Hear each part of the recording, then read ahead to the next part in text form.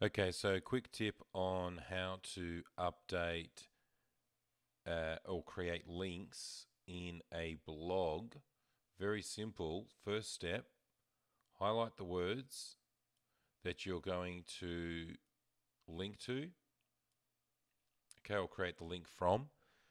Now, the important thing with linking is it's not really about choosing useless words like you can see all and then trying to create a link out of that. Worldwide designers, not really, because Google doesn't really know how to rank this, worldwide designers. Current trends and events, another thing that's pretty much useless because it's too vague. What you're better off linking is things like words like paper mache, okay, or Global Kids Magazine, a little bit better. And then what you want to do is go click. Now, the simple thing here, when you're creating a link, you always leave the HTTP bit. What you then do is you either manually type in the entire website that you're linking to. Say, for example, like that. Then you create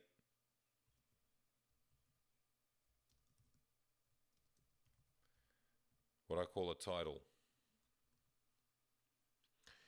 What happens is when you add a link, it's created. We can just do a quick preview. And just incidentally, when you do create links, you need to make sure you're in the visual editor, not the text editor. Okay? So go into the visual editor first, make sure that's selected. And just a quick little tip here, when you can't see the bottom row of the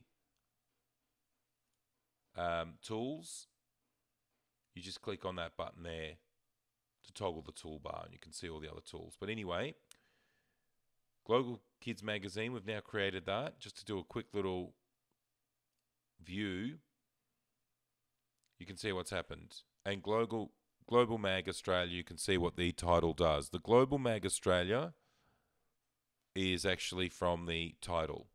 So I'll go back a step again, exit full screen.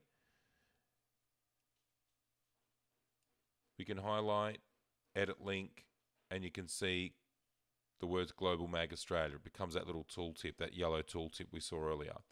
Now, sometimes you get really complicated URLs, which is fine.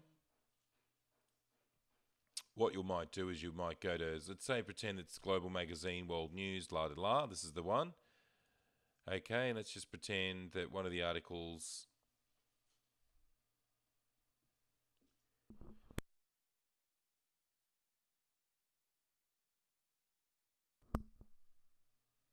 is this one. Okay, what we can do is just highlight the whole thing if we really want to. Go back to here, highlight, edit, and we just drop it in. As long as it's got the right URL and you can see where the URL comes from, it's up in here. That's the bit we highlight. No matter how long this gets, we just highlight the lot.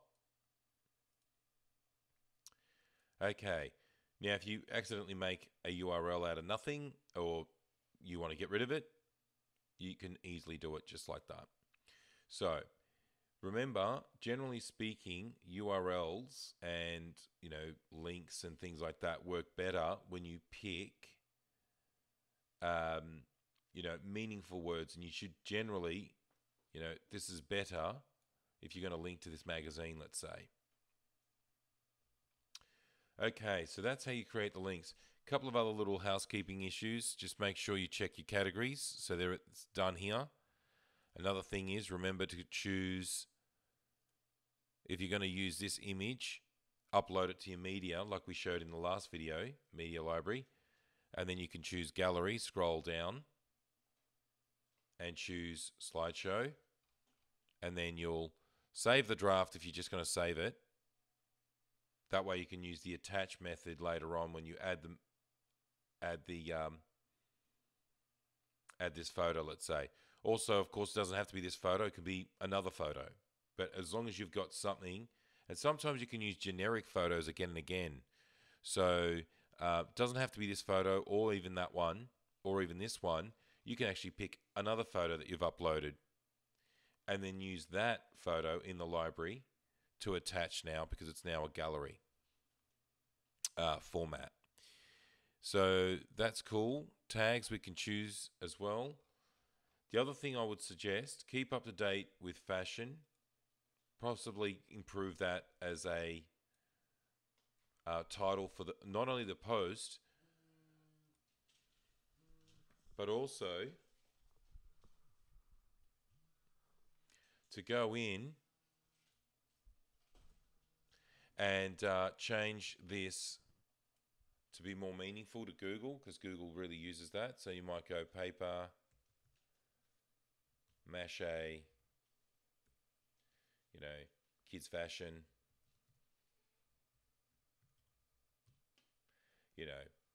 something a bit more useful that ultimately Google will rank better, because at the moment this is too generic.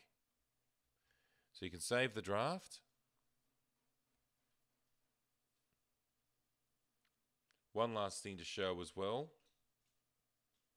Let's just pretend Fashionista was actually a previous article in your blog and you want to link to it. You can actually highlight the word,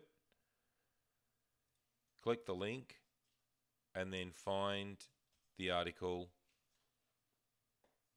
Okay, you can change the title if you need to, but leave that HTTP bit, because it's now linking to Billy Kidd's article, and you can add the link. That will now link to the Billy Kidd's article, which is cool.